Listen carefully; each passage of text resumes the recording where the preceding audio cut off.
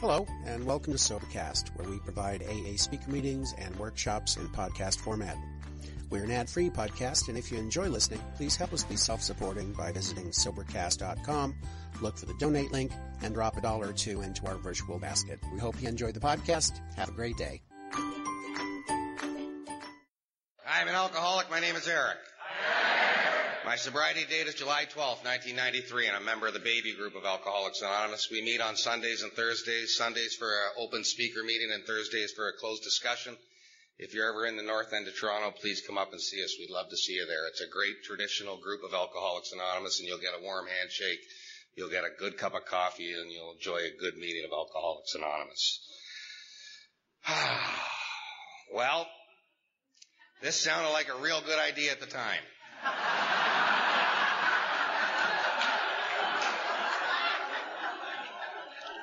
When Pat called me about a year ago, I thought this was the greatest thing in the world.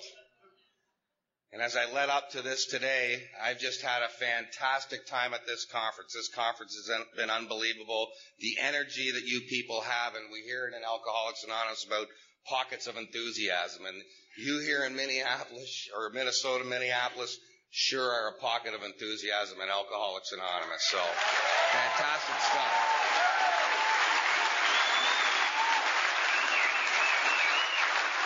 I have thoroughly enjoyed this conference up till right now. Thoroughly enjoyed it. First of all, I'd like to thank Pat for asking me to come here and speak. It's a privilege and an honor to do anything in Alcoholics Anonymous, but when you come here and you get asked to speak in front of 6,000 people, or how many are ever here, or whatever it is, it really is a privilege, because I'll tell you, 12 and a half years ago, people weren't clapping when I was coming to the front of a room. And to me, that's the miracle of Alcoholics Anonymous, of what it's done in my life. I can't say enough about this program and the life and the changes that have happened to me through you people, and just by showing up and doing what you people have asked me to do in Alcoholics Anonymous. It's bizarre to me. Pat, thank you very much. And the committee, the Gopher State Committee, thank you so much. I'd like to thank my host, John, for taking care of me, and he's done a great job. We haven't spent a lot of time. I'm one of these guys, and my sponsor's the same way, that, you know, we come to a conference and we like to take part as much as we can in the conference. But John's been there whenever we've needed him, and I thank you very much. Another person I'd like to thank tonight is my sponsor, Butch, who's here with me tonight. I'm sure some of you around here have heard Butch speak he's been in the Minnesota area a few times, and it means an awful lot to me to have him here tonight. When this is the biggest conference that I've ever spoke at, and to have him here tonight is a real honor, and I love you dearly, my friend. So, I guess we'll just get on with it. Keep it in the words of Dr. Bob. Keep the Freudian complex to the scientific mind. AA's values of simplicity must prevail, and they do. I was down in Cleveland a few years ago when I was about 2 years sober, and there was a man named Jack Sullivan down there speaking. And he had a friend named Wino Joel from Tyler, Texas. And you know those 20 questions on the yellow sheet that they ask? They ask, if you're an alcoholic, you're an alcoholic. Well, those were written by a psychologist out of Johns Hopkins University. And Jack and Joe used to get a little pissed off that a professional man would be calling an alcoholic an alcoholic. So they decided to write a few of their own questions. And one of them was, have you ever had the roof of your mouth sunburned?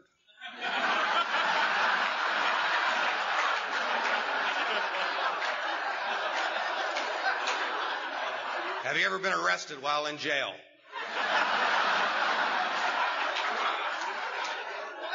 Have you ever been run over by your own car while driving?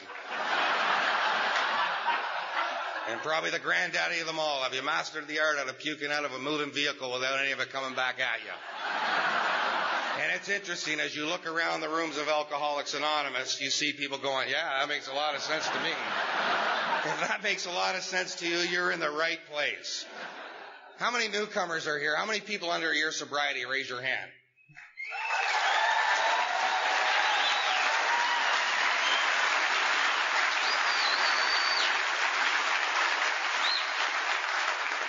Pat, there's your cleanup crew. Welcome to Alcoholics Anonymous. There's two things the city of Toronto and Minnesota have in common. One, that we hosted the international conference in 2005, and you hosted it in 2000, and from what I understand, both cities did a wonderful job.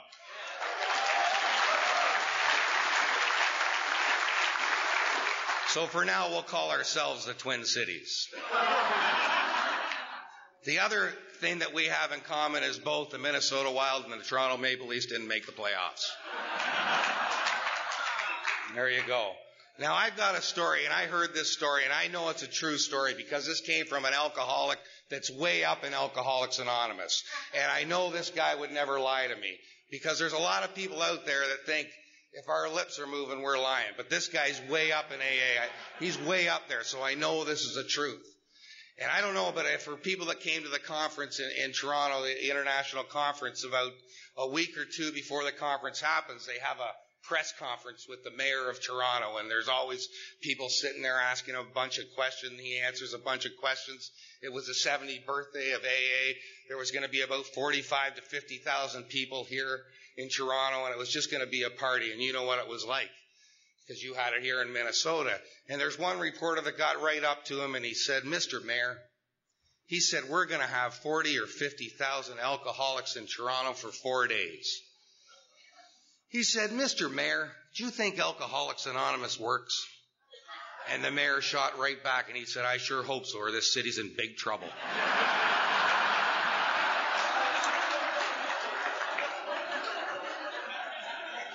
I sure hope Alcoholics Anonymous works too. I have another story, and I got to hear the two al-anon speakers here, and they were just fantastic. Didn't they just do a terrific job? Just fantastic. I had the opportunity of listening to Linda. I chaired our conference in Toronto in March, and Bob and Linda came down, and they got to be our AA al-anon couple, and they just did a fantastic job. And so I know what it's like to put on one of these deals. And I'll tell you, I don't ever want to do it again. But I know this is a true story again, because this was another alcoholic who's really high up there. I think he's above the other guy that told me the story. So I know this was true again. And it's about an Al-Anon lady and an AA guy, and the lady goes to Al-Anon, and the AA guy's, he's in and out of Alcoholics Anonymous and all this, and this goes on for about 25 years, and this guy gets no period of sobriety, whatever. And when we keep doing that to ourselves, you know what happens. We end up dying. And this guy ended up dying, and his wife had him cremated, and then she mixed his ashes with some marijuana. And she smoked them. And she went around the country telling people that's the best that sucker ever made her feel in 25 years of marriage.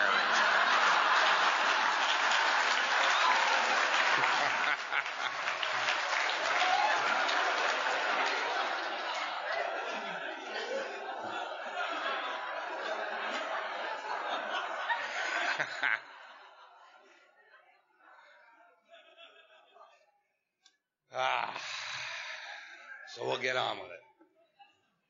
I want you to know that I came into Alcoholics Anonymous on July 11th, 1993, and I didn't come here to get sober. I came here to watch a one-year medallion for a friend of my brother, Paul, who's got 18 years in this program.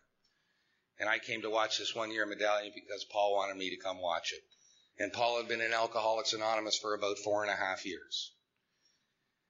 And I want to talk a little bit about that first meeting because I really believe that God works through the people in Alcoholics Anonymous. I believe that the Word of God comes through people in Alcoholics Anonymous. And what happened to me at my meeting, I hope that somebody's here will get the same thing that I got out of my first meeting of Alcoholics Anonymous, is the first thing I got hope. When I came through the doors of AA, I saw some hope for the first time in a long, long time because I hadn't had any hope in my life for an awful long time. So when I came in that night at the Bayview Group, and the Bayview Group was about 200 people at its open meeting on a Sunday night, I got hope. And there were people there that were laughing and scratching and having a good time, and you could tell that these people were enjoying life. The second thing I saw that night, I saw people that were excited about being sober in Alcoholics Anonymous. And I don't know about you, but I was never excited about being sober. That didn't work for me. And I saw people that were excited about doing this deal. I saw people just having a good time and really enjoying themselves. So those were the first two things that I saw when I came into Alcoholics Anonymous. And if anybody's here tonight, and if you haven't got that out of this weekend, I don't know, but keep coming here. Because I had to have some hope, and I had to have some excitement. And that's exactly what happened to me at my first meeting. And again, I said that God speaks through the people in Alcoholics Anonymous, and that's exactly what happened that night. I can remember up there, and we give out chips in Toronto. I don't know if you guys give them out here, but we give them out for certain periods under a year's sobriety. 9, 6, 3, 2, and 1 month. And what we have a desire chip for anybody coming back or anybody that wants to start this way of life. And so the lady, you got to understand, is in the front row. This friend of my brother's my brother Paul was chairing the meeting in the front row where Bob was sitting. My mom was. My brother was sitting right next to Bob. A friend of my brother's was sitting right there, and I was sitting right where Eric was sitting. And the lady, the secretary of the group that night, she got up and she said, "Is there anybody here that has 9 months of sobriety? Anybody here that has 6 months? Anybody here that has 3 months and 2 months and 1 month?" And then it got down to that desire chip. And she said, "Is there anybody here that has a desire to stop drinking?" And my whole family looked down at me like that. I'm going, "No, I don't want to do anything about that." I'm going, no. Absolutely not. Don't want to do anything about that. You know, my life's a complete mess. I have had no hope in my life for an awful long time, and I still didn't want to do anything about my drinking. Because if you're anything like me, drinking is my solution. It's my solution from feeling restless, irritable, and discontent. It's my solution from all the fear and resentment and anger and all that stuff that we feel, and the pain and humiliation. Just to be able, I can't look at myself anymore because I can't stand who I am. And I can't stand the environment that I live in. My environment threatens me on a regular basis, and I don't like myself. And I need to drink just to get rid of that. You know? And so when that meeting was going on that night, it was an open speaker meeting. When that meeting was going on that night, there was a lady up there speaking. Her name was Terry. She was a counselor at the Renaissance Center. And she didn't talk a lot about drinking. She talked a lot about how she felt and the feelings she felt and the pain and humiliation that she felt that night. And she talked about stuff that made sense to a guy like me. She talked about hiding booze in her own apartment when she was the only one that lived there. And if you're an alcoholic, you know what I mean. You know what I mean. And then she talked about the fear, and she talked about the anxiety, and she talked about all that stuff. And she talked about how alcohol just seemed to let that down, and then the consequences became higher and higher and higher. And about halfway through that meeting, I started to catch just a little bit of alcoholism. Just a tiny bit. That's it. Just a tiny bit. And when that meeting was over that night, I was a full-blown alcoholic with the disease of alcoholism, and folks, I haven't had a drink since.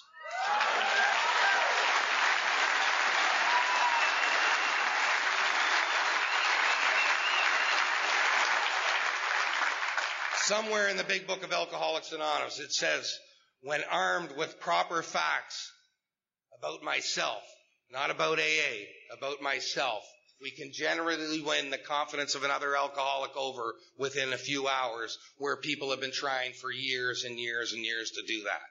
So you tell me that God didn't speak through the rooms of Alcoholics Anonymous that night. I had some kind of spiritual awakening, some kind of spiritual experience that night, because I'm here to tell you that since that day I have not had the desire to have a drink. I haven't had an obsession to have a drink, and life has been pretty good since that time. And the reality is that's because I really believe Alcoholics Anonymous works all the time. And the message was there that night. They talk about this program being attraction rather than promotion. Well, I can tell you, folks, sometimes we have to promote the attraction. And that's what happened to me that night. And I watched my brother for 4.5 years turn his life around. I watched my brother for 4 years win the respect of my parents back, win the respect of my brothers back, win the respect of his employers and his friends back. I watched this happen right in front of my eyes. And going to that one meeting of Alcoholics Anonymous, my life changed. You know, I'm going to talk a little bit about how I felt before I even picked up a drink. I'm going to talk a little bit of drinking to identify with you people, but I'm going to tell you right now, I don't talk a lot about drinking because most of the stuff I remember never happened.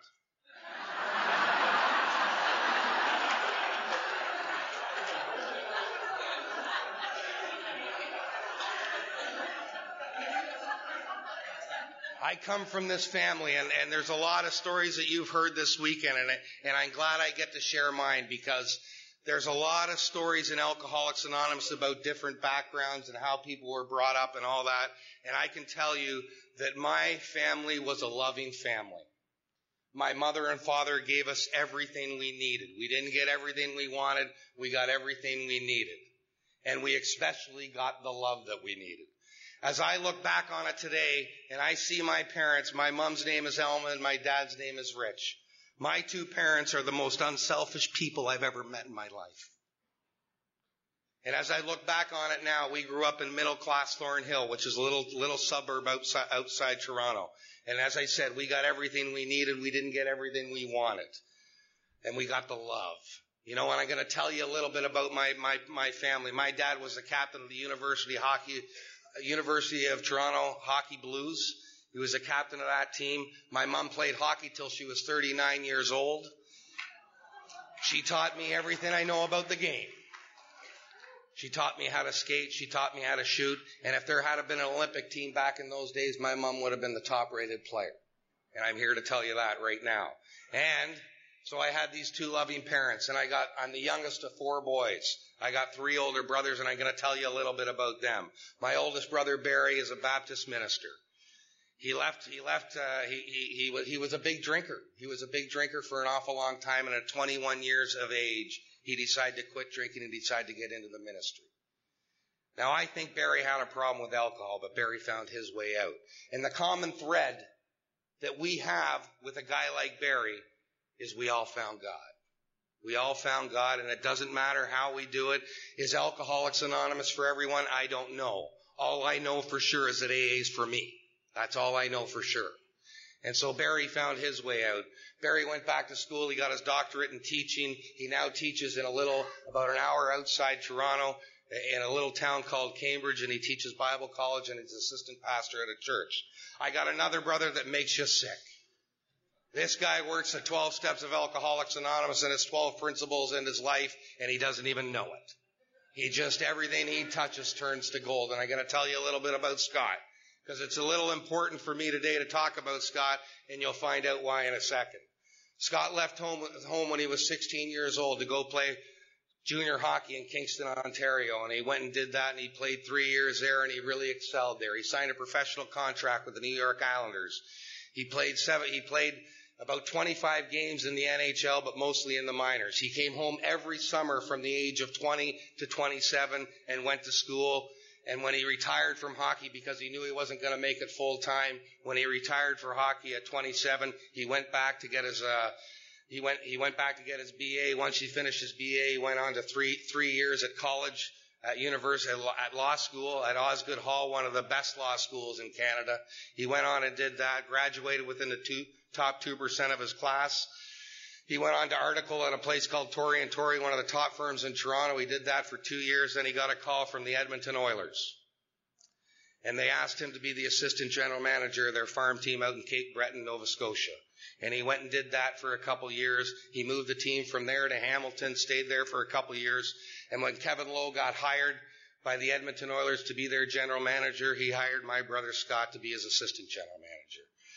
Scott's got 3 beautiful kids. He's got a lovely wife. He makes a 6-figure salary. And every once in a while I try and get him to admit of all the fun he missed out on that I was having. He just won't do it. Just won't do it. And then there's my brother Paul, who me and Paul never spoke until I never spoke that much, and all we did was constantly fight when I was drinking and he was still sober. And when we were drinking together, it was just like oil and water. It was just a bad, bad mix. Paul's my hero today. Paul's my hero because Paul gave me Alcoholics Anonymous. Paul showed me Alcoholics Anonymous. Paul didn't tell me about Alcoholics Anonymous. Paul showed me Alcoholics Anonymous. And me and Paul have a good relationship today. Paul really doesn't come to a lot of meetings of AA anymore. He got married to an alcoholic. They have a lovely life out in Whitby, Ontario, which is about 40 minutes from where I live. They got 2 kids. Would I like to see him come to more meetings? Yes, I would. But the reality is that's none of my business anymore. He seems to be going on with his life, and that's great. So I come from this family that's a good family. We got 2 alcoholics two boys that are alcoholic, 2 boys that aren't alcoholic. We all grew up in the same house together. We all petted the same dog. We all opened the same fridge. We all had the same parents. And 2 are alcoholic and 2 aren't alcoholic. And why I say that is because one of the things that I find going on in Alcoholics Anonymous is we got to stop playing the victims. I've come to understand in AA that victims do not get better in Alcoholics Anonymous. They die an inch a day for years and years and years. Until I was able to take full responsibility for my sad lot in life, I was never going to get better in Alcoholics Anonymous. The bottom line is that, alcoholics are amazing people because we're the victims of everything. And the reality is it doesn't matter where the sun comes up. If you got improperly toilet trained, it really doesn't matter.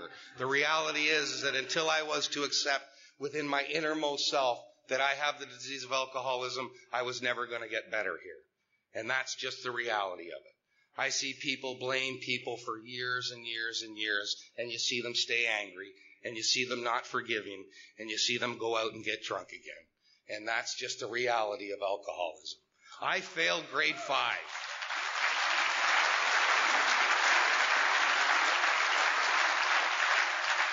I failed grade 5.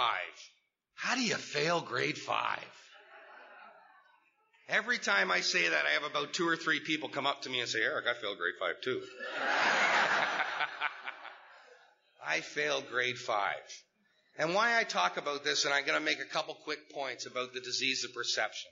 And I'll tell you folks, I have never met anybody in Alcoholics Anonymous that comes into these rooms that has a good self-image of who they are. I've never met anybody come through the doors of Alcoholics Anonymous that loves the people they are. I've met hundreds of people come through the doors of AA that are in love with themselves, but I've never met anybody who actually loves the person they are. And so I can tell you, at an early age, my self-image of self was not good. And I failed grade 5. And how does that affect me? All my buddies are moving up to grade 6. The teacher's saying, hey, Eric, you got to stay here. All your buddies are going up here. What are they trying to say to me? They're saying, Eric, you're not quite as good as them. They're going here. You're going here. Now, is that what they're trying to get across to a 9 or 10-year-old boy? Of course not. But that's exactly the way I see it. The disease of perception. Before I even pick up a drink, I can't stand who I am. I want to be someone else doing somewhere else, somewhere else doing something. I can't stand being me. I can't stand being in my own skin. This is already at the age of 9 or 10 years old. I was always that last cut from the hockey team.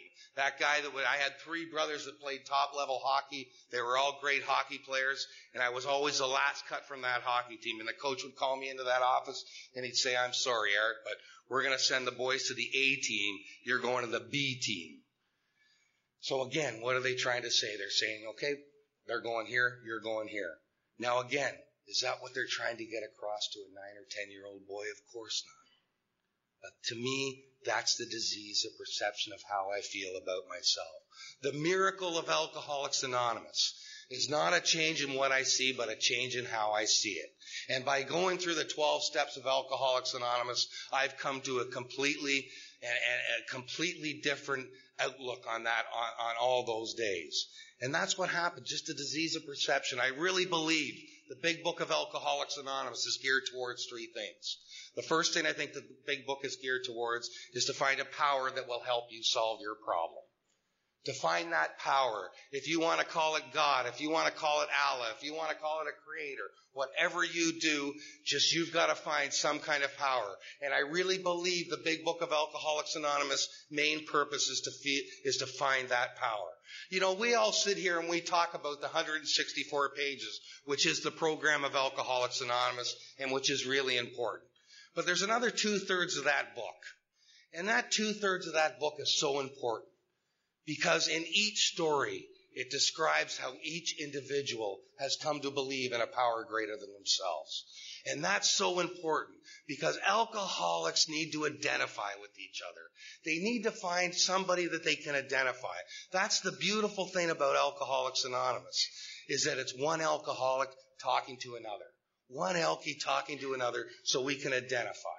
And so we can identify, and those the two-thirds of that book is so important. The 164 pages is incredibly important too, because that's the program of action that's in the big book of Alcoholics Anonymous that we got to take. So I really, really believe the first thing the big book is geared towards is to find that power greater than yourself. The second thing I think the big book is geared towards is to love yourself again.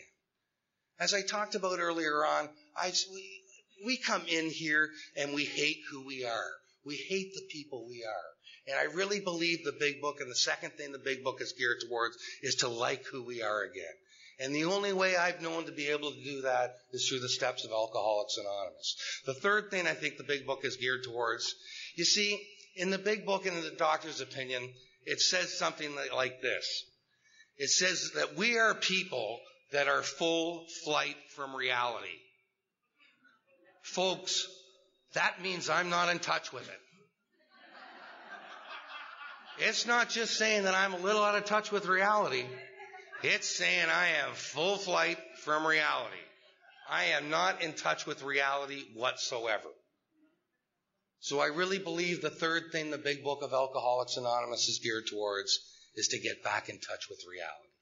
The first thing, to find a power greater than yourself. The second thing, to like who you are and to love yourself again. And the third thing is to get back in reality. And for some reason, when we do that, we become responsible and productive members of society. And that's the way Alcoholics Anonymous works. I'm going to talk a little bit about my drinking, as I said before, and I think it's really important because when I came into Alcoholics Anonymous, they said, Eric, it's the first drink that gets you drunk. I said, you people are bad drinkers. First drink that gets you drunk? Who are you kidding? First drink that gets you drunk. Thank God for good sponsorship. And I'm going to go into this just a little bit, and then I'll get into the first drink of alcohol. Thank God. If you're new to Alcoholics Anonymous, if you're new here, please do me a favor. Find out what your problem is. Because there's no way we can move on to the solution until we find out what our problem is. If I was to say to people out there right now and go out in the street right now and say, an alcoholic, tell me what you think an alcoholic is. What are people's first description of an alcoholic? A guy with a paper bag and a bottle and a long trench coat sitting on a park bench somewhere. And that was what my impression was. Who gives out that impression? The non-alcoholic. The non-alcoholic. We know here what alcoholism, and we know what an alcoholic is here today. And in the doctor's opinion, it explains it beautifully. And in the first 52 pages of the big book of Alcoholics Anonymous, it talks about two things. It talks about what happens to Eric when he takes a drink and what happens to Eric when he doesn't have a drink. When I take a drink, I have this thing that only happens to 1 out of every 10 people. It's called the phenomenon of craving, and it's called the allergy of the body. And I didn't know that when I came into Alcoholics Anonymous. I didn't know that I had an allergy of the body. And once I take a drink of alcohol, I develop this thing called the phenomenon of craving, and I can't stop drinking. And that has been proven to me over and over and over again. The only times I ever stopped drinking is if there was no money left or if there was no booze left. And my other problem is once I stop drinking, all I can think about is where am I going to get my next drink? And that's what the doctor called the obsession of the mind. The obsession of the mind. You know, it's like a big fat idea that outweighs every other idea until I say something like this. I think I'm going to go for a drink, and this time it's going to be different. This time it's going to be different. And it never was, you know. And then in the doctor's opinion, the rest of the big book of Alcoholics Anonymous, it talks about the spiritual malady. As my sponsor, and some of you might know my sponsor who died about 2 years ago. He died on June 10th, 2004, AA's birthday at 46 years of sobriety, Bobby Dobson. He used to say that we have what we call a soul sickness, gangrene of the soul. You know, the spiritual malady. And if we straighten out physically and we straighten out mentally, if we straighten out spiritually, we will straighten out physically and mentally. And that's the deal here in Alcoholics Anonymous. I didn't know that that was my problem. And I didn't know that there was a solution to this deal. My whole solution was just drinking. And that's the only solution I had ever known. So for me, when I got told that, and thank God for good sponsorship that they put those things through me. They also said the big book of Alcoholics Anonymous is not a book that's meant to be studied. It's a book of instructions and directions that have to be followed to have that for what Dr. Bob and Bill call the spiritual experience or spiritual awakening. If studying the big book helps you to do what's in it, it's a beautiful thing. But the reality is I've got to take the action. I've got to continuously take the action in Alcoholics Anonymous if I want to get better. And I'm going to go back to that first drink. We were members of the Bayview Country Club. And a country club is an alcoholic's paradise. You write your number down and your name, and they give you whatever you want, and they don't care how old you are. I still remember the number, H920. H920. And the beautiful thing about that is at the end of the month, the club sends the bill to your dad. My parents were separated at this time. I'm about 15, 16 years old. My parents are separated at this time. And I'm going down to the Bayview Country Club. And I'm going down by myself on a Monday night because it was within walking distance. And I am drinking on a regular basis down at the Bayview Country Club by myself. I would go in there. I'd watch Monday Night Football. I might play a little cards in the card room. I'd leave there at about 11:30 on a Monday night, and I'd go home. This is a school night. Maybe some early signs of alcoholism. I don't know. Maybe some early signs. And I would do that on a regular basis. And I also had this thing they called big shotism. And I'd take all my buddies over there, and we'd have steak, and we'd have lobster, and we'd have B-52s, and we'd have the finest wine in the world and smell it and do all that and put it back. I got to tell you, I had a hilarious experience the other day. I was at a business function, and it was a wine tasting function. And I listened to these people talk. And they're saying, you should taste the steak, take a bite of the steak, and then taste the wine because the wine tastes completely different. And I'm sitting there going, this is unbelievable. And they've got ice wine going, the after dinner wine, the before dinner, the dessert wine. And I'm just looking at these people going, this is unbelievable. I can't believe what I'm seeing here. Because I'm so used to just drinking.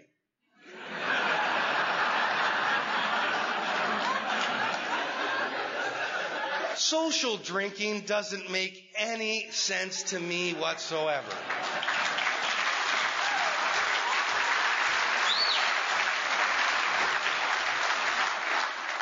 Social drinking is alcohol abuse.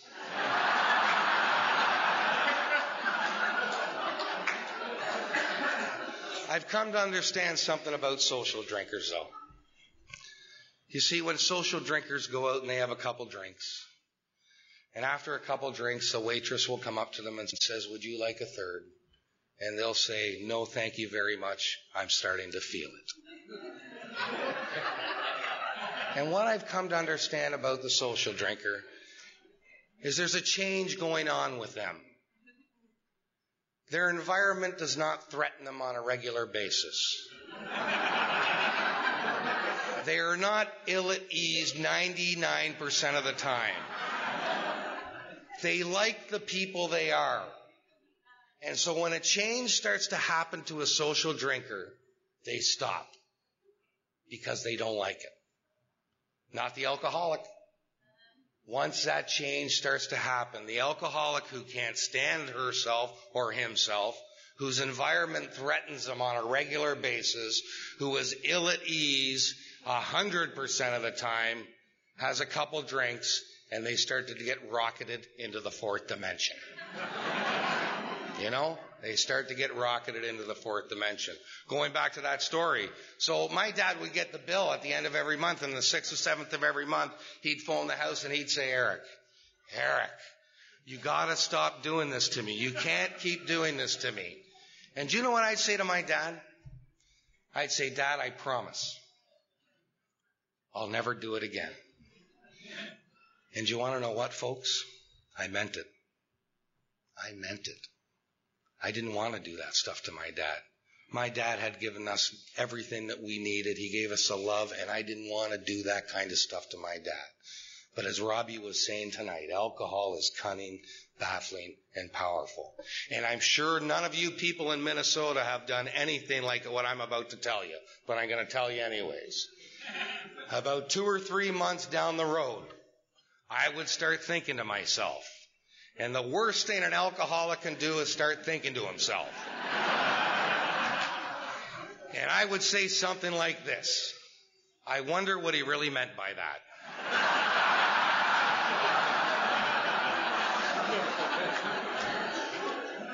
And I said, I'm going to go to the club for one drink. And I went to the Bayview Country Club for one drink. And I left there about 8 hours later, so drunk, so disgustingly drunk, I made an ass of myself and I made an ass of my family, and I didn't want to do that. That's what one drink of alcohol does to a guy like me. I was coaching a AAA hockey team when I was 26 years old. It was an Ontario Championship hockey team, and I had taken them over, and we were 11-1 in November. And I got called into a meeting, and there were some parents that were not too happy about my drinking. And the president of the organization said, Eric, I'm going to have to let you go. But alcoholics, again, they're conners. They can con their way just about into anything. You know, we're good salespeople. And I conned my way into staying under 2 conditions. Dave said to me, Eric, he says, the first condition is you must seek professional help. Dave, no problem. I'll seek professional help. I had absolutely no intention of seeking professional help. The second thing he said to me, and this was the kicker, he said, Eric, you can't drink at Double Rink Arena's bar. Folks, he's not even asking me to quit drinking. He's just saying stay at a one bar in Toronto. That's all he's saying to me. Stay at a one bar in Toronto. 2 weeks later, I'd start thinking to myself again. And I'd say something like this: I wonder what he really meant by that.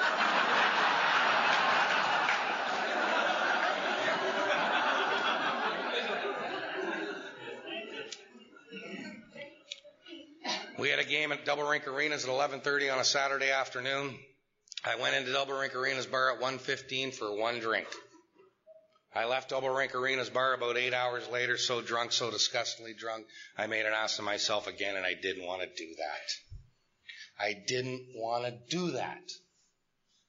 That's what one drink of alcohol does to a guy like me. And that had been proven to me over and over and over again. If you're new to Alcoholics Anonymous and you build up a bright outlook upon you and your family, and you continue to tear that down on a senseless number of sprees, and you fail to recognize without sufficient force the pain and humiliation of a day, a week, or a month ago, and you continue to do that over and over and over again, and you're not alcoholic, what are you? What are you? You would do well to contract this disease.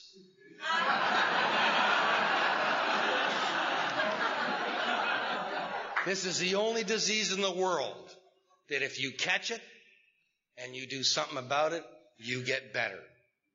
If you don't catch it, you die an inch a day for years and years and years. You see, I didn't understand that. And the reality is I love Alcoholics Anonymous so much, and I want to try and give away as much as I can here in this deal, because I'm like the rest of the speakers are here. And I thank God for great sponsorship like my sponsor, Butch, because we drive each other. We keep doing the deal in Alcoholics Anonymous, and we want people to get the deal. You see, I'm enthusiastic about this whole program. My last month of drinking was impressive, folks. I lost my job. I had a little money in the bank. I'd get up in the morning. I'd go to the liquor store at about 10 o'clock because that's what time the liquor store opens if anybody needs to do any more drinking. I'd do that.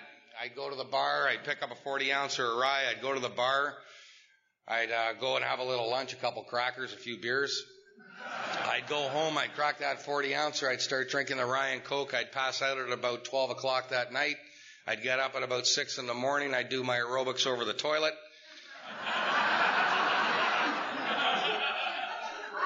Have a couple more drinks, go back to bed, head to the liquor store. 10 o'clock, that liquor store opens, grab another 40-ouncer of rye. I'd go to the bar, have a couple crackers and a beer. I'd go home, I'd crack that 40-ouncer, I'd have a couple drinks until about 12 o'clock that night. I'd go to bed, I'd get up in the morning, I'd start doing my aerobics over the toilet. And I did this over and over and over again. And that last 4 days of drinking, I had picked up a case of beer before I came to the baby group on that Sunday night, and I'd picked up a case of beer, and the beer just wasn't working anymore. I was so physically ill. I was so mentally beaten up. As Robbie talked about earlier on, they talk about the comprehensible moral demoralization, whatever they say. And there's another line in that book that describes it perfectly for me. I was beaten into a state of reasonableness. I was ready to reason because I tried to get drunk with that case of beer and I couldn't do it. I drank that whole case of beer and it wasn't stopping the noise anymore. It might have stopped the shakes, but it just wasn't doing the deal. And I can remember that Sunday afternoon before I came into that group that night, I was shaking like a leaf. And I've never, ever seen a hotter day in Ontario, Canada than that day. It had nothing to do that I was withdrawing from alcohol, but it was so hot in that place that day. And I told you what happened. The next day, my brother, and I told you at the beginning of the story what happened to me coming into the baby group, and I did what I did and all that kind of stuff. And I went up to a friend of my brother's after that meeting that night, and I said, Eldon, I think I have a problem with booze, and I want to do something about it. And he said, you know, you're going to have to quit all that other stuff too. And I said, I know I'm going to have to do that, but I'm willing to do anything because I want to stay sober more than I want to drink. If my sponsor had asked me to go dance naked on Yonge Street, the busiest street in Toronto, I would have done it because I wanted to stay sober more than I wanted to drink. If he told me to jump, I would have jumped. I would have done anything he told me to do because I wanted to stay sober more than I wanted to drink. My brother Paul, who I talked about earlier on, said, I don't want you to pick a sponsor. I don't want you to pick a home group. I'm going to take you to 30 meetings in 30 days, and that's exactly what Paul did. Now, I don't recommend that a lot of times because I'll tell you what, helping loved ones is probably the hardest thing he's ever done in his life. And I've heard a lot of people talk about that. Helping loved ones is difficult. And why it's difficult is because we have expectations. Elkies have expectations. And if those expectations don't get met, what happens? We get resentful. And that's why we're always pushing people, our kids or whoever, on to other people and doing stuff like that. But my brother Paul took me, and he took me to 30 meetings in 30 days. And I thank God for Paul. As I said earlier, Paul's my hero. He really is, because Paul's the one that saved my life. If you were to ask Paul today, what's the happiest moment in his life beside his two children being born in his marriage, he would probably say, and watching his little brother Eric get sober. Watching his little brother Eric get sober. Probably the greatest thing that happened to him. After that 30 days was up, I ended up picking the baby group of Alcoholics Anonymous to be my group. I ended up picking a sponsor. I thought he was an Italian gangster. He turned out just to be Italian. His name was Jerry C., and Jerry was in the middle of Alcoholics Anonymous. He was busy in this deal. He was doing the deal on a regular basis. I can remember being at our first business meeting. I'm about 30 days sober. A little longer than that, 45 days sober. Bayview has a business meeting. We call it a responsibility meeting, actually, because we don't do business in AA. So a responsibility meeting, we have about 45 people at this meeting. There's a lady sitting up there chairing the meeting, and Jerry says, I want you to shut up. I want you to take the cotton out of your ears and put it into your mouth, and I don't want you to say a word. I said, no problem, Jerry, no problem. I'm ready to go, ready to go. Ready to go. And the lady says, she says, we need people to set up the baby group Sundays and Thursdays. And Jerry put his hand up. And I'm going, oh boy, I picked a good sponsor. This guy's unbelievable. You know, what a guy. Eric will take care of Thursdays and Sundays.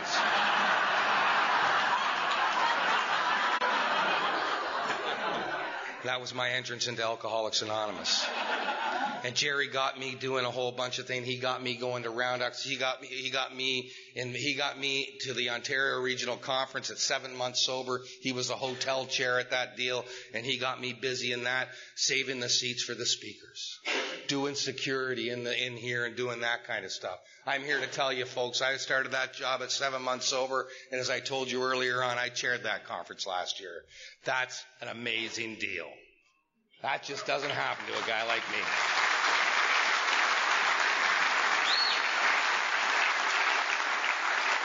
And Jerry wasn't one of those guys that said, you know what, Eric, we're going to wait 3 years before we start the steps of Alcoholics Anonymous. We're going to wait till you feel better.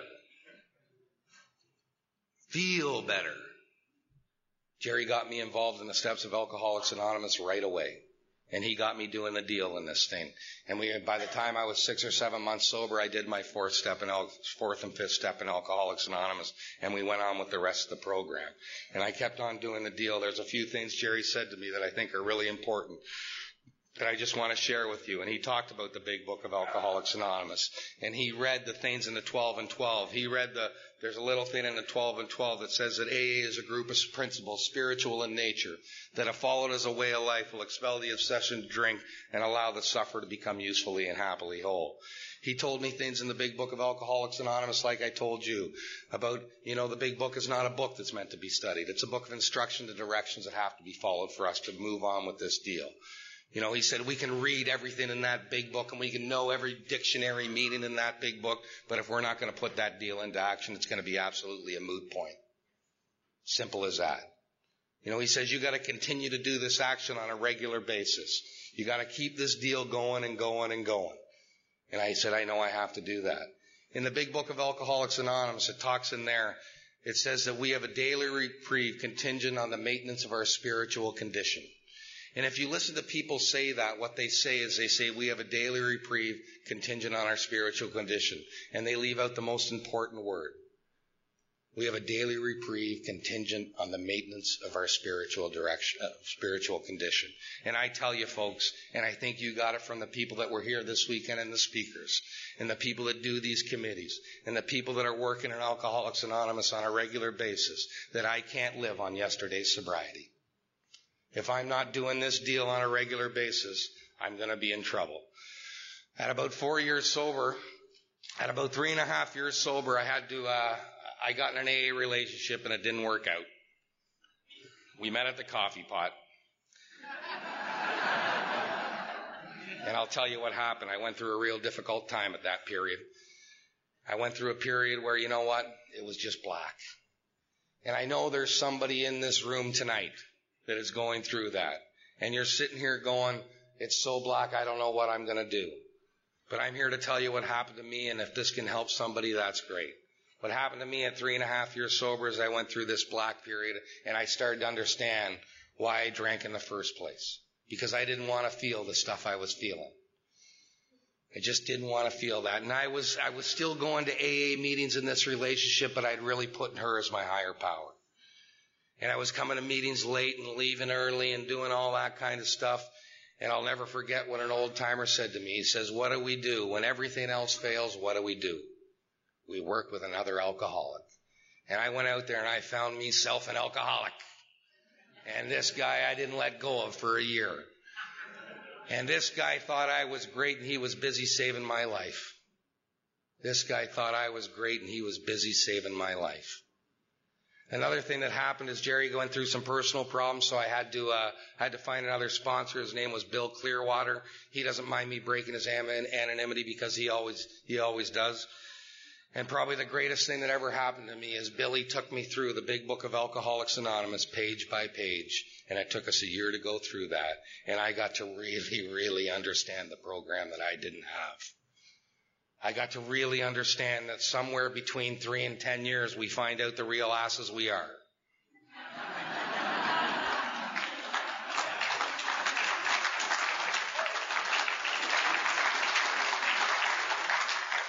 We've done all the steps. We've worked the traditions. We're busy in service. We're doing all that great stuff. And believe me, folks, that's an important thing. But there's a principle at each step in our program.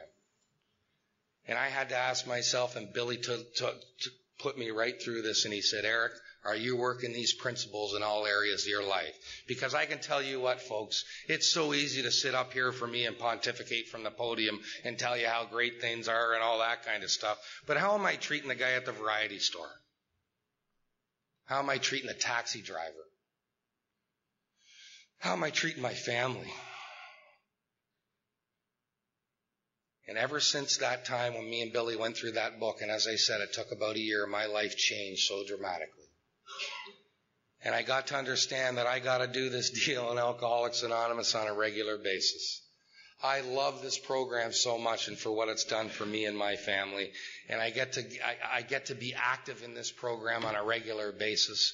I get to come to Minnesota and speak to a whole bunch of people. You know, you guys think I'm taking time out of, you guys wouldn't believe what this does for me. You know, you wouldn't believe what it is to set up my home group. You know, to do all the stuff. I'm busier in AA today than I ever have been. And I wouldn't have it any other way. Because this is the greatest deal in town, folks. There is nothing like Alcoholics Anonymous.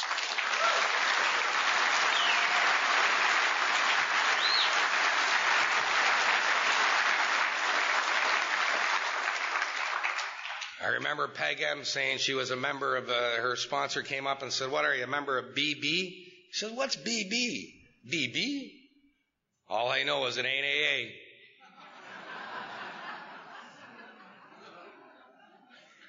I'm going to talk a little bit about our circle and triangle, then I'm going to get out of here. Because I think this is really important. This is really how I try and conduct my life today. It talks about the unity of the program, the fellowship of Alcoholics Anonymous. And the fellowship is an incredibly important part in Alcoholics Anonymous. It's where we connect one-on-one with each other. It's where we can sit there as alcoholics and we can win the confidence of another alcoholic over in a hurry. One thing I've come to understand about the fellowship is there to support us. It does not change us. We need the fellowship so badly, but it's not going to change us. And sometimes we put people on pedestals, and sometimes I don't think it's wrong putting people on pedestals. Because you know what? The giants of Alcoholics Anonymous, I look up to them and I still look up to them. But the reality is that we're alcoholic. I can remember when I was 4 years sober, I figured out that my first sponsor, Jerry, was an alcoholic just like me. See, we forget sometimes. We forget, you know, and the fellowship is really important. So the unity part of the program is fellowship, and we need that. And then it talks about the recovery part of the program. What is the recovery part of the program? It's a practical program of action that's outlined in the big book of Alcoholics Anonymous. It's its 12 steps. It's its 12 traditions. It's its 12 principles.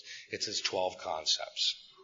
Am I trying to work those things all in my life? And I'm a real big believer that you cannot have the fellowship without the recovery part of the program, and you can't have the recovery part of the program without the fellowship. It's all one. It's all one. And then it talks about the service part of the program. What is the service part of the program?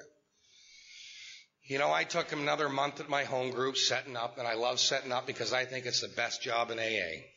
Because that's where it all happens, folks. It's coming here to these conferences are beautiful things, but there's nothing like group night. Nothing like home group. Because home group is where they come. Home group is where the drunks come and get busy and do it. And that's where we help people the most, is at home group. And in my home group, as I said, I take it 2 or 3 times a year for a month at a point, and I'm busy at that. You know, when I do the phones at 234 Eglinton, which is our intergroup office in Toronto? Yes, I do that. You know, am I the GSR of my group? Yes, I do that. Again, when I'm asked to set up my group, do I do those things? Yes, because I'll tell you, folks, no is not in my vocabulary anymore. When I get asked to do something, I do it. Because Alcoholics Anonymous has saved my life. And probably the greatest gift of all, is to be able to help another alcoholic one-on-one. I sponsor 6 or 7 guys, and I take them through the big book of Alcoholics Anonymous the exact same way that my sponsor took me through it. And I watch guys light up. I watch that book come alive right in front of their faces. And again, they think I'm great, and I'm busy, and they're busy saving my life. You know, that's the deal. You know, it's like Robbie was talking tonight, and, you know, the guys that Joe has talked to about it is that, you know what, in Alcoholics Anonymous, I love guys like my sponsor, Bobby D, who came here for 46 years and gave his life to Alcoholics Anonymous. And there's many people in Toronto that do the same thing, and I know you guys have them here too, the giants in Alcoholics Anonymous. But what happens to a lot of people in AA is they start to get their goodies back. The wife comes back, the job comes back, everything comes back, and AA becomes a low priority. AA becomes a low priority. And they wonder why 4 or 5 years later they're feeling miserable. If they're not drunk, they're feeling miserable and they can't figure it out. Thank God for me and good sponsorship again, because I hope I never get that way about Alcoholics Anonymous, because I can never repay this deal. Never. But I'm sure going to try.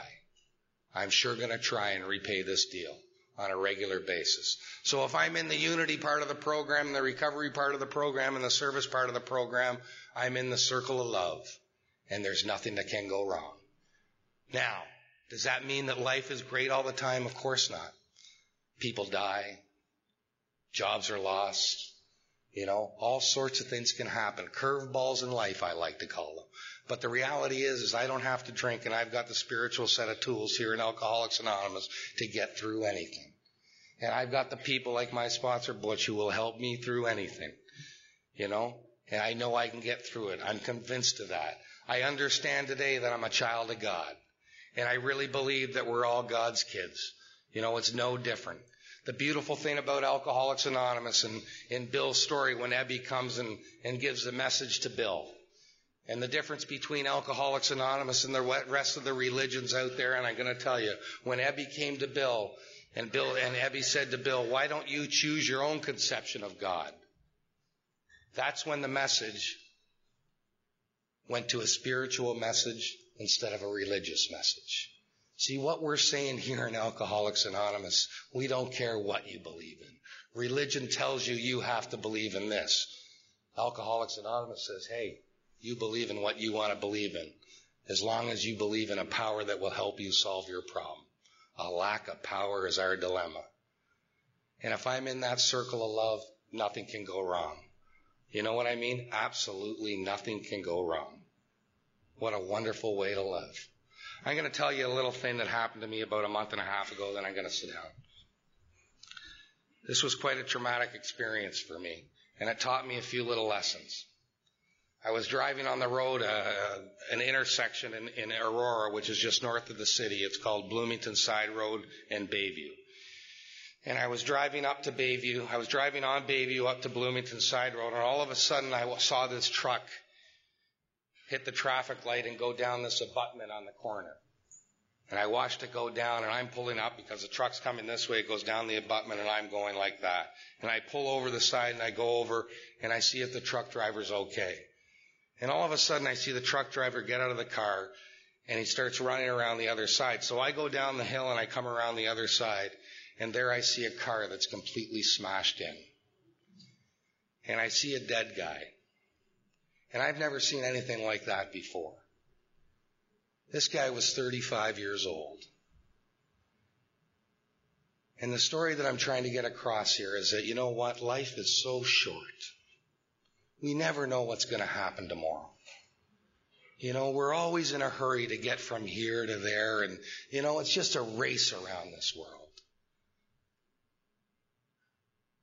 It's so important for us to live life to the fullest. It's so important for us to slow down. Easy does it. This guy was 35 years old, probably had a kid and a wife or a couple kids, and he was gone like that because he was in a hurry to make a left-hand turn.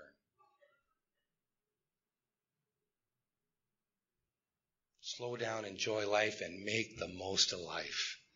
And if you're here in Alcoholics Anonymous, you know deep down inside that this is the way for us to live. Keep doing this deal. Keep getting busy in AA. I always end my talks with a little story. It's about an old man walking down a cold and dark road. In the middle of the road, he sees a snake. And the snake says to the old man, please, sir, pick me up and nurse me back to health. I'm dying. And the old man says, I can't do that. He says, you're a poisonous reptile, and surely if I was to pick you up and nurse you back to health, you'd bite me. And the snake said, not if you save my life. So the old man picked up the snake and put him on the inside of his jacket, and when the snake got to feel a little bit better, he bit the old man. And the old man threw the snake back down to the side of the ground, and he looked at the snake and he said, I thought you said you wouldn't bite me if I saved your life. And the snake looked at him with a snickering grin and said, you knew what I was when you picked me up. My friends, if you're in the confines of a bar room, cocktail lounge, or even your own living room, and you decide to take the plug out of the jug or the cork out of the bottle, rationalize it, those that'll listen. Justify it to yourself. If you've been here, and if you know me, and if you met us, you knew what it was when you picked it up. Thank you so much for having me at Gopher State.